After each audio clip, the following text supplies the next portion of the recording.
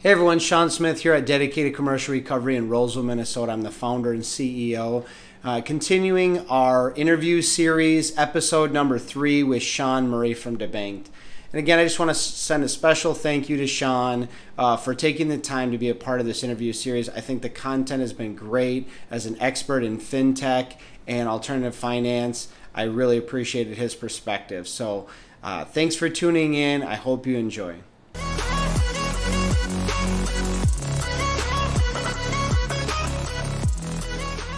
What would be your projections for alternative funding in 2021? What do you think that's going to look like? How do you think the year is going to go? Yeah, I think the large technology companies have every advantage in the world. One of the things that happened this year was the stock market surged. And people said, hey, look, it's divorced from reality. It's completely detached. We can't be having a rally. It's going to crash. And I think that's actually not correct. I think the market perfectly reflects reality because it reflects the largest players, the publicly traded companies, and a lot of the e-commerce companies who actually did very, very well. We saw companies like PayPal and Square and Shopify basically hit all new records at the same time that their non-tech competitors were suspending funding altogether.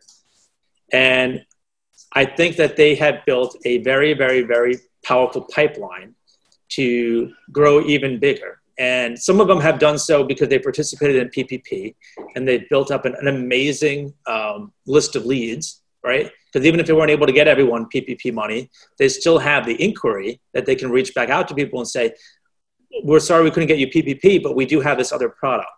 And if you weren't a large technology company who participated in that, then you're not going to have that same access, right? So it may sound kind of discouraging if you're a small 1, 2, 3, 4 person shop. But I really do think that the largest players are poised for the most success in 2021.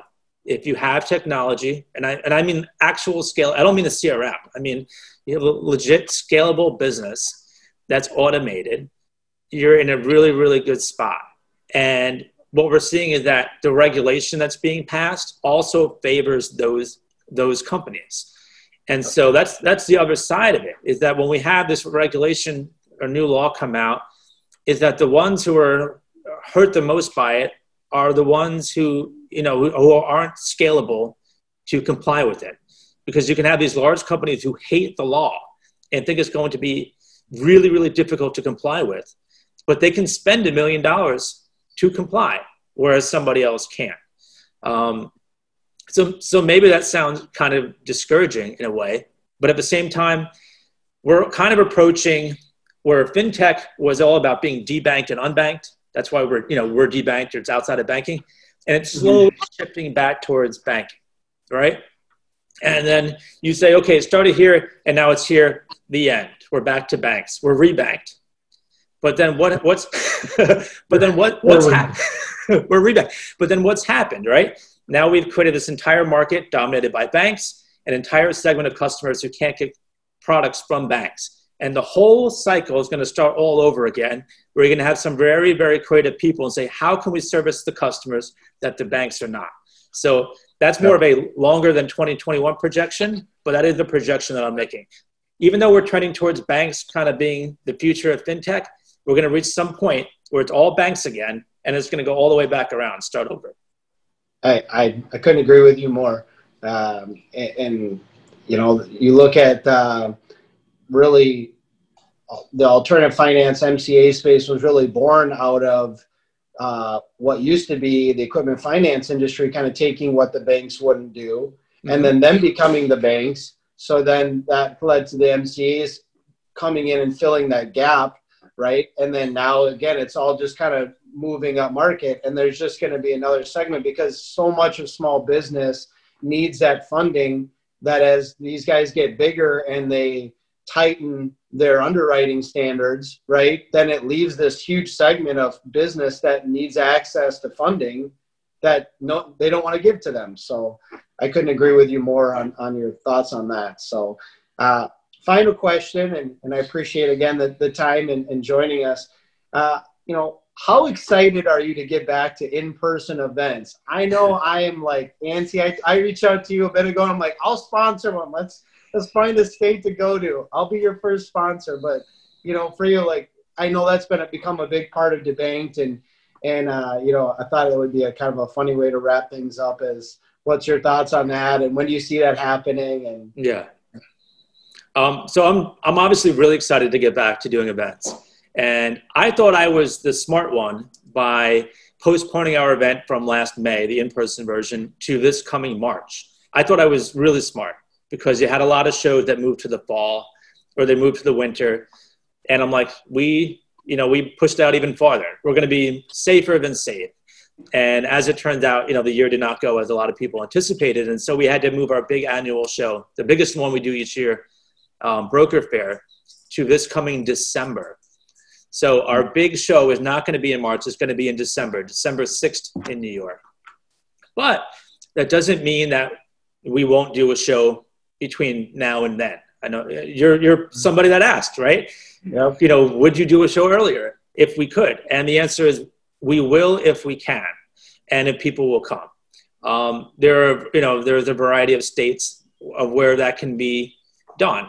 New York is a pretty restrictive state. We're in New York City, so we're still, all of our restaurants are still closed here, or you can do takeout technically. But if there's a place where it can be done, you know, we'll certainly do it. And so it has to make sense. It has to make sense. It has to be safe. You know, I totally understand that. I'm just so antsy to get back to it. And I think our country is, you know, I think a large majority of people are really antsy to get back to things. I think people are volunteering for the vaccine. They want to get vaccinated. They want to get things back to normal. You know, whether you're a vaccine person or not, just the idea of getting past this pandemic and COVID and getting restaurants open and getting things going again is something that is across the board. So yeah, I mean, humanity in general has a very short-term memory. There have been pretty smart people that have gone on social media and made predictions like the New York City real estate market will never recover, and ever. They think it will never recover ever. Right. And I'm like, it's probably going to recover maybe in just a year or two. I mean, it's going to be quick. And people here, you know, we've all been inside for such a long period of time that the people are going to be so excited to go out to the bars again, and people are going to want to move here again. They're going to want to have apartments here again. It's going to happen so quickly. And it's going to happen with events too.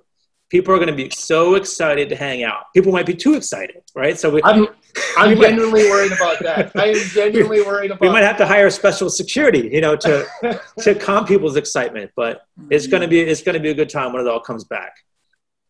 Well, yeah, we're ready, and you know, thank you again for joining me on the vlog here, and you know, Dedicated is a big proponent of deBanked and of you, and you know, I know some interesting things we didn't get to talk about, but if people should be checking out deBanked.com. There's deBanked TV that's got a lot of great content on it. There's a lot of funders, brokers, ISO sponsors, access to great things there. And, you know, obviously when we get back to in-person events, I think that Dedicated success is so much predicated, not just on our brand and who we are, that's kind of different in our space, but also in the ability to meet people in person, to build relationships with people. And deBank's been a great community for that. So thank you for everything you do, Sean. I appreciate it. Well, thank you too, Sean. And we enjoy working with Dedicated as well. Two Seans make a right. Everyone should just there you go. But thank you, and thank you for everybody for joining in and chiming into our vlogs. Please like, share, subscribe, and as always, God bless. Thank you, guys, and thank you, Sean. Thank you, Sean. Again, thank you for tuning in, and a big thank you to Sean Murray for taking the time out of his schedule to be a part of our interview series. I really hope you've enjoyed the content over these last 3 episodes. We'll continue to do these on Mondays with vlogs, with interviews, with special guests. And please like, subscribe, share. We really appreciate that. And as always, thank you for tuning in, and God bless.